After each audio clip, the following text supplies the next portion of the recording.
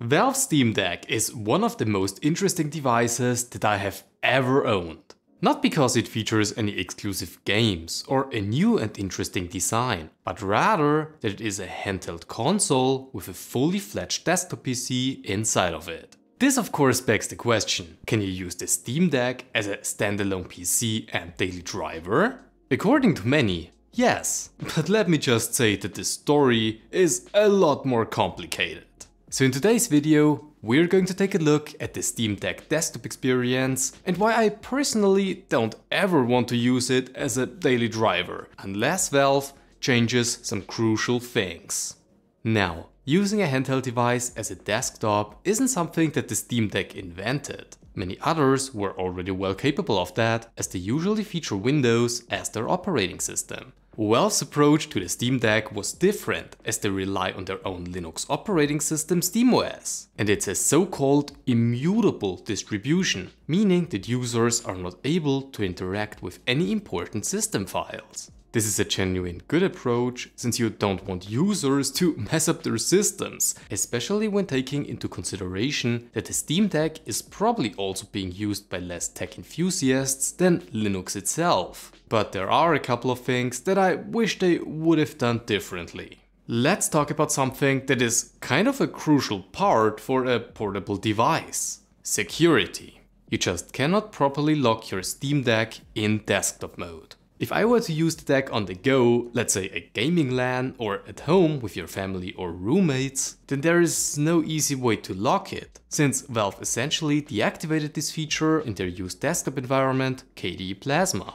And there are of course reasons for that. The default deck user that they use doesn't have a set password, or at least I don't think it does. Changing this is quite easy, as you can just do it via the settings or the passwd command. But the Steam Deck still won't ask you for it after you turn it back on.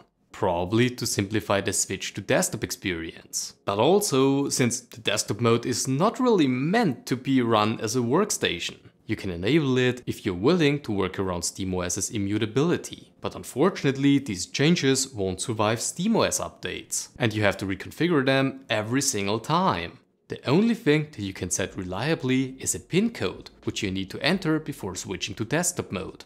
This is fine if you only use it for debugging, occasionally watching videos, movies and similar, or to install non-Steam games and applications. Of course, the Steam Deck is not meant to be run as a workstation, but I just wish there was a more reliable way to enable KDE Plasma's lock functionalities, since in some cases you probably want to be secure no matter if you're in desktop mode or even inside a Gamescom session. The Steam Deck's immutable operating system in general is something that I don't really like on a desktop PC. And don't get me wrong, I really see why Valve and many other distros choose to be immutable and why it was the best choice for their handheld. But for me personally, it makes it a lot harder to use it as a desktop. KDE Plasma, the desktop environment that Valve chose for their desktop mode, doesn't mount file systems via an actual browsable path by default, like GNOME does with GVFS. Luckily, on the deck they included KIO Views, which replicates this functionality, but if I ever needed some other dependency for a feature to work, then I can't get it that easily. Yeah, I could utilize DistroBox, but it wouldn't integrate seamlessly with the host system.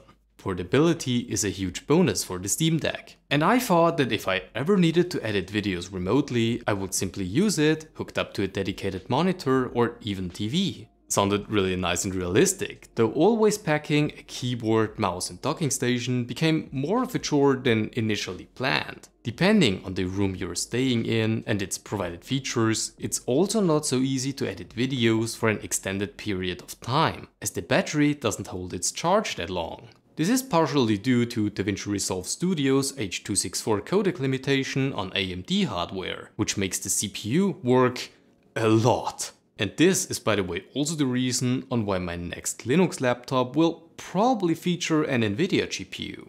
So as of the moment, the Steam Deck is not really a device that I want to use in desktop mode for an extended period of time. It has a lack of security as I cannot leave it unattended, I cannot reliably install system dependencies which are needed for some applications, and its battery life is not all that great for my personal use cases. Which makes it essentially just a desktop PC with an always connected power cable. But this is of course not Valve's wrongdoing. The Steam Deck was never meant to be run as a fully fledged PC, but as a console device. The desktop mode is only a bonus for installing applications, other game launchers, or to do basic stuff online. But unfortunately, it's also wasting a lot of potential here.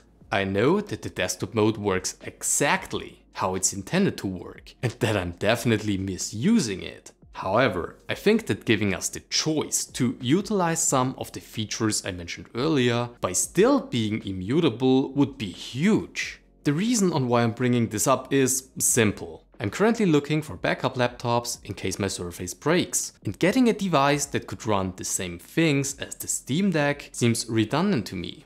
If I have the Steam Deck with me, then I usually leave my Surface, but then I can't get any proper work done. But if I get a new laptop that can do both office work and gaming, then the Steam Deck is becoming completely obsolete for me personally. I don't know why, but somehow it feels like I don't need a new laptop as the Steam Deck is sufficient enough, yet I can't use it because its immutability is probably going to annoy me at some point. If Valve actually manages to fix the security issues and maybe even add their own repositories, which include some applications like mouse configuration software, then the Steam Deck has essentially everything I need. Sure, I still cannot add it on the small display, but that's easily fixable.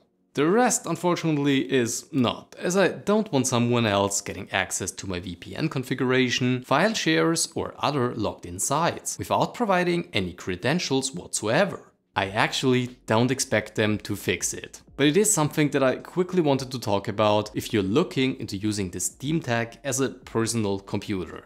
At the end of the day, the Deck is not a desktop PC. It's a handheld console that plays PC games and offers a fully fledged desktop experience, but it's not 100% compatible with everything. So definitely don't buy it for this exact purpose.